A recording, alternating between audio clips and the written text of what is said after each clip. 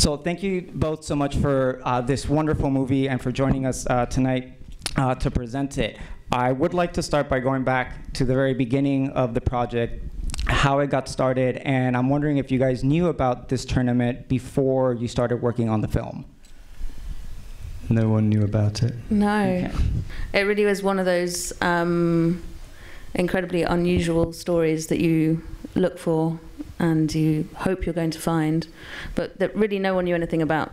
Around the time, so in 2018, 2019, some of the teams had started to reunite after 50 years, one of which was the England team. It was helped by a BBC journalist who had started to put some of the pieces together based on one of the women's brothers having visited a football museum, and where the football museum had said there was no such thing as women's football in the 70s, and he had heard that his sister had da-da-da-da-da-da. Like, it's all these like tiny little things that came together and eventually ended up in one story on a BBC radio thing in the UK that our producer Victoria's husband heard a snippet of.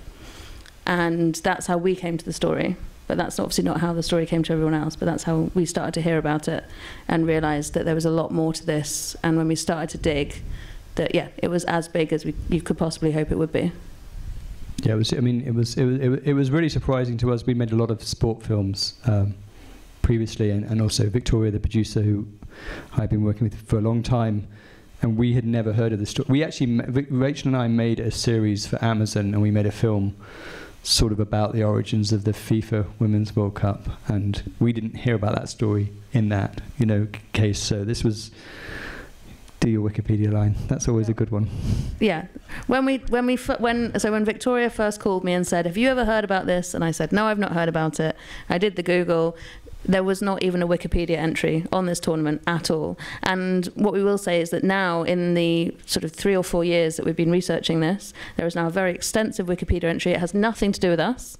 We have not done that. That is the internet doing its own thing. And people take on a huge amount of responsibility for the research, which we're really excited about as well.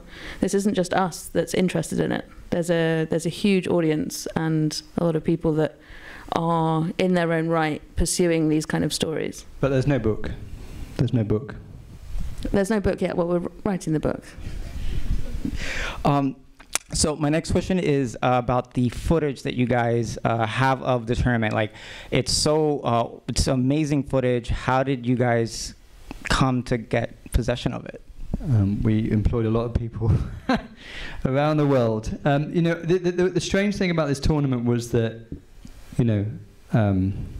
obviously nobody had heard about it. It was never rebroadcast. It was broadcast at the time in Mexico and in a few other countries. It was always ambiguous about where and when it was broadcast. The Mexican media at the time talked about lots of countries. I'm not sure how many it was actually broadcast in, but of course the final was shown in Denmark when they won. The men have never won in Denmark, but the women have. But the final in Denmark was shown 3 days afterwards, once they'd couriered the tapes back as fast as they could back to Copenhagen, and then it was shown on TV. Yeah. So basically, it was a bit of a detective job to really look for it, and so we found some things had been in news pools in different countries. It's pieced together with. The footage is probably pieced together from about 30 or 40 different sources of the tournament, and we were looking for shots that connected together. And you can see it as soon as you see any of the big. We started with we had a clip that was about 90 seconds long, that was had been kept through AP, but as you watch it and as you can see so many cameras everywhere, and you're like, okay, there must be someone has been filming this. It's happened. Where does that footage exist? And so tracking that down. But what we would say as well, for anyone that's interested in researching anything like this, is starting with the newspapers of the period. That's how we found out. That's how we really tracked the story, was that the newspaper, there was so much coverage, and those newspapers existed both in the memorabilia, in the scrapbooks of the women who participated in the tournament from all the different countries, many of whom, particularly from the England team and the Italian team, had kept the articles but never had them translated from the Spanish. So we started with that, and then we went into the libraries in Mexico City, and found all the original articles and just the full newspapers and magazines, and went through everything with a very fine tooth comb. We found that if we asked men where the footage was, they didn't know where it was. But fortunately, some women had kept it, so that was They had a better idea. That was a good start to look. Yeah, all the archivists in Mexico City we owe a huge thanks to. Yeah. Can you tell us a little bit about your working relationship on this project as co-directors? Did you divvy up certain sections of the film, or were you working on everything together, or how did that play out during the production of the film? Well, I mean, we've been working together for quite a long time on various different projects, and that tends to fall into sort of, natural, I want to say strengths and weaknesses, but obviously neither of us have got weaknesses, so that's fine. Natural rhythms.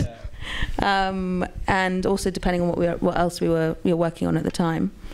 I think building up the relationships with the women themselves and working in the edit, things sort of happen. The important thing is, we're trying to communicate a story, and, the auteur theory is all well and good that the French came up with, but things are best through conversation and dialogue. We had 3 editors on this film, I think.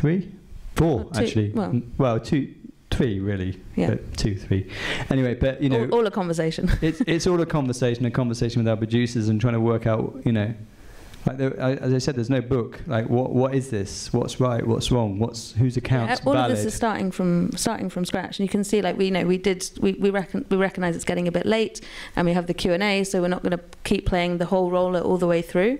But the reason you want to sit and watch the credits, and the reason we have such a great song that goes all the way through the credits, is that every single person on that team is hugely important. And even looking at we're talking about how you find the footage and what we do with that. The legal teams who've allowed us to really shape a lot of that stuff, and who are doing a lot of the legwork in terms of ownership, is that's a huge amount of people involved from all these different countries, and so it's all coming from a place of collaboration to start with. You don't make a documentary film like this without being entirely collaborative. Yeah, I mean, there's interesting, there's a lot of things that, through discussion about how you communicate it, we're trying to communicate to a global audience the story for the first time in lots of languages, but also what are the right things to say. A lot of the women were very young that played in this tournament. A lot of the reason why they were very young is because they were told that they would be banned if they went there. So the older players didn't always go, particularly from the England team. I think the youngest player was 13 years old. 13 and a half, she will say. 13 and a half, yeah. But we didn't want to. That was an important discussion that we had in the edit with our producers. Was like, you can see in the footage, this is a really serious tournament. The best players in the world are playing there. The minute we frame the story through, but there's this great story, and she's only 13 years old. That's what becomes the focus, and that allows people to sort of diminish the story. So, in trying to tell a story like this that's been suppressed and demeaned, and people have been demeaned, it's really important to think about the value and the contribution of each. Sports films, generally you choose one team to root for. I hope the audience will find it, and this was something that we really majored on, was like, how do we make a sports film where you go through and you are committed to every team in every eventuality, and that's the opposite of normal filmmaking. We see all your interviews that you did with the players, but I'm curious about the reactions that they had when you first contacted them. What was that like?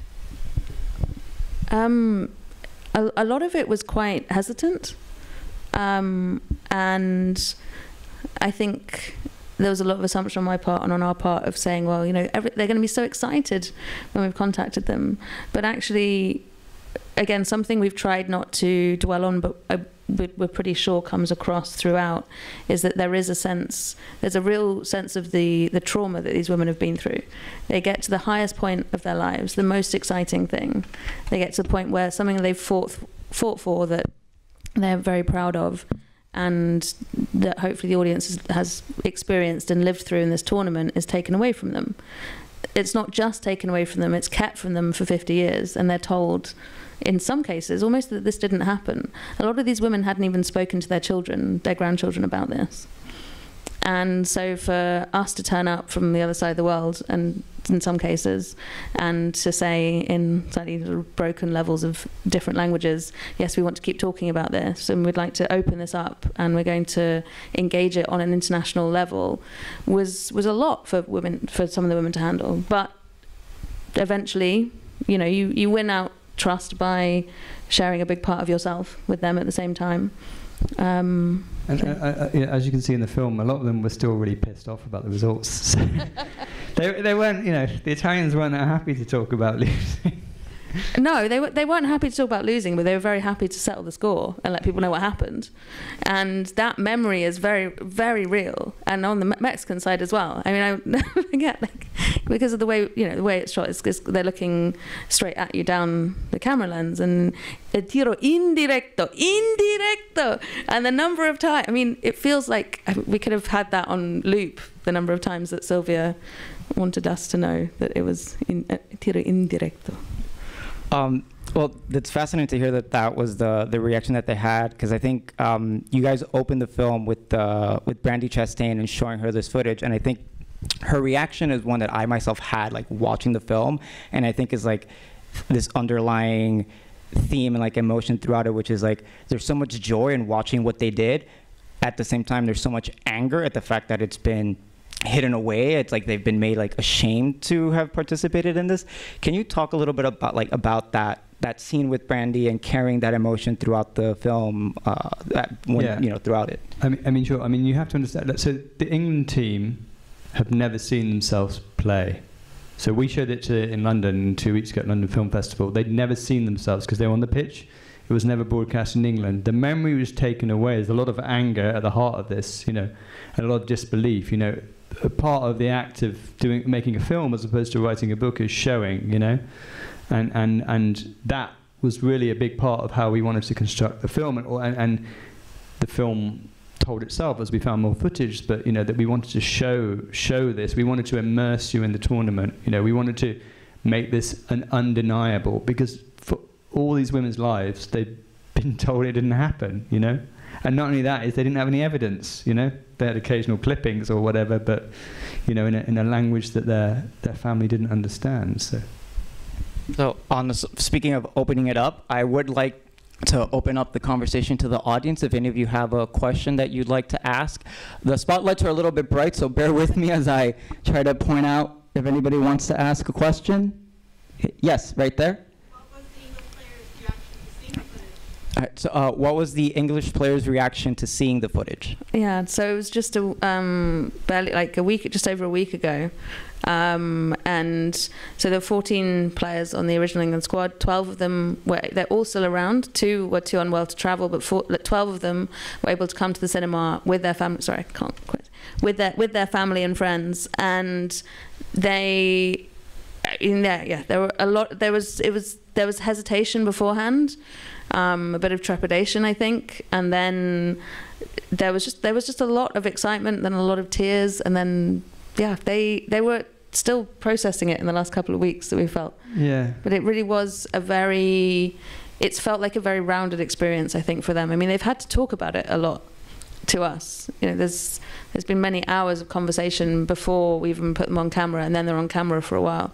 So they knew sort of what was coming, but I think the experience of actually seeing themselves on screen for the first time and having the whole story put together, and something that they were really excited about, which we found in all of the other teams as well, was that they all found so much connection with what the other teams were saying and what the other women were saying. Even 50 years on, they still felt that actually this was a huge shared collective experience. Yeah, I mean, it was interesting that so when we showed this at Toronto, we brought the Danish players over, and you know, of course they won. They should be feeling good about this, but they were suppressed too. But they've only ever seen themselves from the pitch view. You know, their memory is caught in that moment. So to suddenly see the scale of it and to suddenly be back there, I think they found it incredibly overpowering, actually, because then they were like, you know, it wasn't just about the ball or the other players. It was about this whole universe, and there we are at the centre of it. You know, our memory of ourselves is at the centre of this dream. Well, oh, yeah, you see it in one of the last comments from Alba, the Argentinian player, when she says, you know, "Oh, what you thought I made history," and that's the first thing that made her choke up. And for them to see themselves put in this context, having never really believed it ever even happened for the last 50 years, and then also stepping aside, they were so gracious, and they'll step aside and say, no, we weren't, it wasn't that big a deal. So yeah, I think that's it. When you really show someone what a big deal they are, it's really lovely. It's nice. Alba's 86 as well, right? Yeah, Alba's 86, and she's doing well. So she was the eldest in the tournament at the time. Other questions? Yes, sir, right here. Did the Denmark team say what happened to the trophy? So did the Denmark team say what happened to the trophy? Yeah, so the trophy disappeared. Genuinely, there's a whole nother film. That can be the sequel if anyone wants to make it. No one knows. Like, they don't know. No one seems to know what happened to the trophy. It was well. Well, it's a strange thing, actually, because I was at the football museum that you talked about only this week with my son, and they've now got a little display in the corner. They've got one magazine and a whole museum of 4 floors dedicated to men's football, and one magazine that they managed to get. But, you know, the World Cups get lost. The men's World Cup got lost in 1966 and then was lost again in Brazil, and has never been found. Yeah, they're quite valuable, I think. You know, so it probably got melted down, sadly, we think, but we're not quite sure. Yeah, I think there was a question here. Yes, ma'am. So women are playing soccer here in the United States into their 60s, 70s, and 80s. Do you see that any of those women are currently playing? Have they found any community of getting back into soccer after all these years? So the question is that women today, some women are playing soccer well into their 60s, 70s, or 80s. Are any of the players that were playing in this tournament now playing soccer again and at the age that they're at now? So I do know that some of them are playing walking football, particularly in the UK, and then there's a version of it in Italy. But I think overall there's not a huge amount that was continued. Like, a lot of the women stopped playing entirely, aside from a couple of the women who are playing in Italy, where there was a semi-professional league in the 60s and 70s. Went from the 70s into the 80s. But it's a different question from this film. Many of them were so upset and so shamed that they really stopped playing. And you know, we could talk for a long time about the individual cases within them, but some of the women have picked up playing again and are doing so. Yeah, and interestingly, you know, in the US, you know, the revival, for want of a better word, of women's football, women's soccer, is driven by the US and the investment in the US national team that, you know, most European countries that play a lot of men's football haven't previously invested in. Only in the last 8 or 10 years has we've seen that, and particularly in the UK. It's a huge reason why we wanted to include the US story, you know, the beginning and the end of the film, is that the reason that women's football was put back on the map really came from this country. Most other countries, up until the last 4 or 5 years, have been playing catch up to the investment the US was putting in from the 70s. And it's very presentational, you know. I mean, still women's sports, still, you know, in tennis, you know, which is the most pioneering of where women have achieved equality in prize money. You know, it's still the men's final that ends the US Open, ends ends Wimbledon. And Wimbledon, you know. Actually, at the Olympics next year in Paris is going to be the first time when a soccer tournament's going to end with the women's final rather than the men's, and they're going to alternate. But you know, that needs to happen more widely across sport.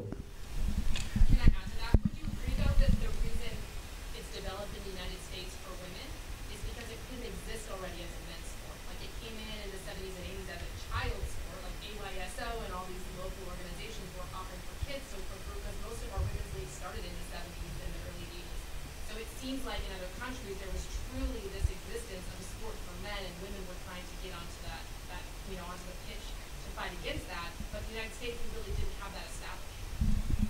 So would you say that the reason the sport took off more so in the US than in other European countries is because women's soccer developed earlier than men's soccer in the US compared to those other countries? Well, I mean, but then you look at the idea that women's soccer, you know, there's records of women's soccer starting in the 1890s in Europe and in the UK.